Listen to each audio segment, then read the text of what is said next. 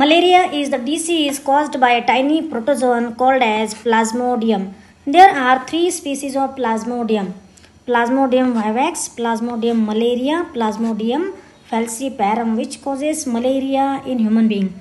The infection is caused due to the bite of infected female Anopheles mosquito to the healthy person.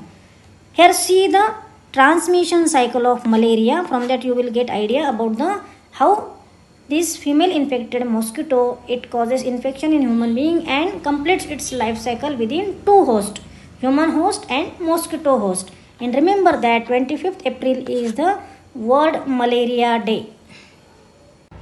Do you know that malaria affects millions of people worldwide? It is a deadly disease transmitted through the bite of infected female Anopheles mosquitoes.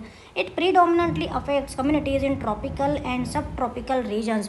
Various preventive measures are important to control the malaria. In that, first is using insect repellents. Second is sleeping under insecticide treated bed nets. Third, wearing long sleeves and pants in endemic areas. Then clearing stagnant water around homes to eliminate the breeding grounds for mosquitoes.